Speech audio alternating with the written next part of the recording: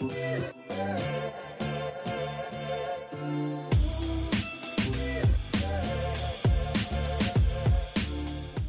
guys, and welcome back to my channel. Yes, you read that right. Today we are going to be painting this designer bag. So my friend Kiarra is always giving me some of her dope fashion pieces, and I'm just thankful that she has been trusting me over the years to put my own little creative twist to it. So that's what we're going to do today. But before we get started, we have to take some pure acetone and remove that first layer of paint on this bag. So yeah, we kind of just went straight for it. No regrets. Regrets? You guys know whatever reference. You know what I'm talking about. But I know painting on such an expensive bag can be very intimidating. And honestly, my first designer bag, I believe it was a Louis Vuitton, I was so scared. I had to stare at it for like 2 days before I actually did anything to it. But once you get started, you kind of just realize, oh, it's just a bag. You know, it's my new canvas. So yeah, we're just kind of focusing it more so on the bottom because I'm not painting the top. So I'm okay if the sealant is still up there. But yeah, we basically did it on the bottom half of the bag. Now I'm just getting some craft paper. I want to put this inside just so that the bag has more of a form so that I'm not working with too flimsy of a material while I paint. So I'm just going to crumple that up and put it inside.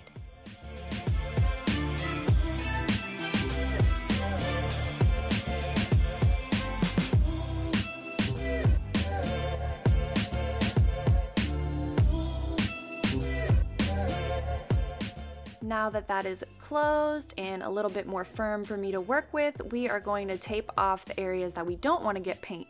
So I figured that I would cover the bottom because of the fact that this bag and just, you know, any bag in general, you'll get a lot of traction there, and I figured that it would just be safer to not paint that area just so that it doesn't end up looking scuffed later down the road, because I could have very well painted it if I wanted to, but you know, over time, even if I put my sealant and everything like that, I knew that kind of where those feet are at the bottom of the purse that it would just end up scratching. So we're just gonna cover that. I'm showing you guys kind of how I managed to fold over the tape, and now we have the whole bottom covered. So you guys will see my design here in a little bit, but I'm proceeding in taping the top half of the bag. I'm doing this graffiti look. Kiarra is a huge fan of modern art, pop art, and just really bright colors. So I'm going to be splattering the paint and everything, but I just didn't care to get it at the very top of the bag. So I took some tissue paper and tape and taped that down.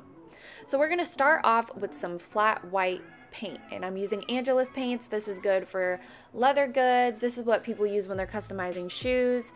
The reason why I'm starting out with white is because we are dealing with a black bag. So going with our colors straight onto black would be extremely difficult, and by placing down this base layer, it'll help to show those colors more vibrantly, and you don't have to go on with like a boatload of layers down the road. And also guys, keep in mind which side is the front of your purse and which side is the back. So this is the front. I kind of knew based off of my own tape pattern, but if you need to put like a sticky note just to remind yourself, then I would definitely do that. You definitely don't want to like switch up your design and turn out mad when it ends up being backwards, you know? But here is my design reveal. So I actually drew it on my iPad. I simply took a picture of it without, you know, any paint on it, and then I just kind of mocked up what I had in my head so that I didn't end up messing up this really expensive bag and having a very angry customer. However, Kiarra is always very easygoing, and she's so trusting in my creative decisions. She's literally been commissioning me since I was in middle school, like a little girl. So it just means the world to me that she still gets projects with me. Literally, I feel like almost every month. She keeps me so inspired, and I always love doing these projects for her. So I went and I grabbed this yellow color, and I'm starting to just draft out what I have.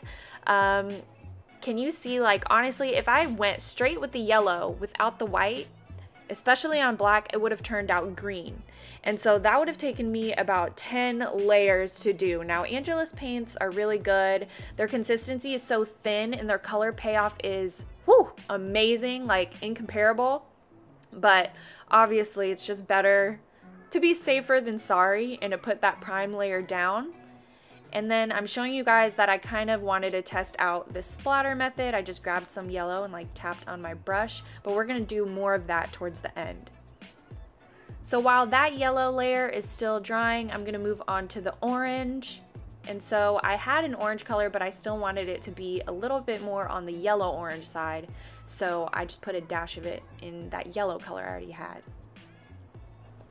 So yeah, for this step, I'm basically just laying down the foundation colors. This is only going to be the first layer because as you can see, there are just areas that the color isn't showing as opaque, which is completely fine. A lot of times I do have to go in with a second layer, sometimes 3, especially with the yellow, it gets a little bit tricky, but as I'm working on these colors, I'm also kind of like stippling the edges because I really want it to have this airbrush effect. So it doesn't have to be like nice, clean lines, but I still want some areas to be nice opaque, some areas to kind of overlap each other. I hope that kind of makes sense, but as you see, this yellow shape actually ended up being the G.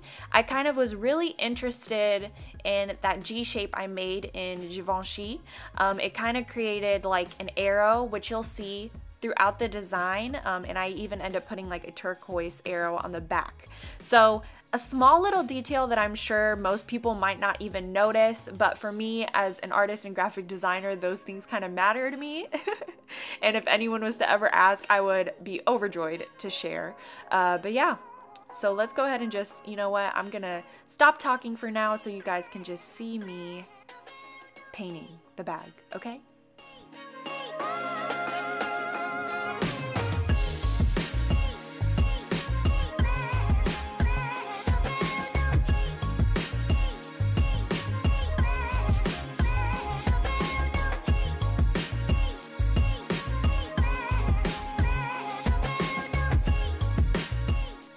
Now, of course, before working on the back side of the bag, you want to make sure that your front is very, very dry, fully dry. You definitely don't want it to end up sticking to your surface and then you pick it up and like a little patch of it ends up getting stuck because you didn't let it dry fully. But yeah, I'm sure you knew that, but just figured I would let you know. Now you can see I've kind of been going in with those second and third layers to make those colors more vibrant, making sure you get into those crevices. And then you can get the rest of your paint colors and splatter away. This was so fun and so satisfying. I did it all over.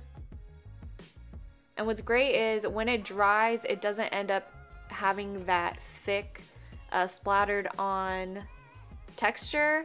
This paint actually dries pretty flat, so that's awesome. And here we are finally working on the words. So of course I was referencing the image that I created on my iPad, and then I just thickened up each letter. So this doesn't have to be that clean or perfect or clean lined either, because like I said, I wanted it to look like it was spray painted on there. So if it was spray paint, my advice in working with these types of letters is to make like the ends very bulgy, because if you think about it, that's where like the first deposit of spray paint goes out and it usually ends up putting like a big drippy circle. I don't know if that makes much sense, but that was kind of what was going on in my head. And I kind of wanted to explain why I decided to paint Ghetto Till Proven Fashionable on the back of the bag. So Kiarra expressed that she wanted to have graffiti on her bag, right? So, I mean, I love Kiarra, I love her style, and I just think it's amazing that she decided to do something super creative on a designer bag. But with that being said, I started to think about graffiti, and especially with everything that's going on in the world, I think that we tend to forget that a lot of our pop culture and our style and our fashion comes from Black culture. You know, I find it funny that graffiti used to be seen as vandalism. It used to be seen in lesser areas of the city, quote unquote, and it was even tied to gang violence. You know, it had all these negative connotations, but now all the hip places have graffiti. All of the main streets and the music festivals, you know, we want to have street artists out there, and I think that's really cool that now it is appreciated as an art form, but I definitely think that we need to remember where it came from. So I'm really happy with how this bag turned out. I hope you guys enjoyed this video, and I also hope that my friend Kiarra enjoys her new bag. If you haven't followed her on Instagram, go check her out. She's at Kiarra Loooks. She's a dope black fashion stylist, and I just wish I could have her closet on the daily, but until then I'm excited to be making more pieces for her. So if you haven't subscribed yet, make sure you hit that subscribe button because we want you here for a long time and not just a good time. Okay, honey? Thank you guys so much for watching, and I'll see you guys next time. Bye.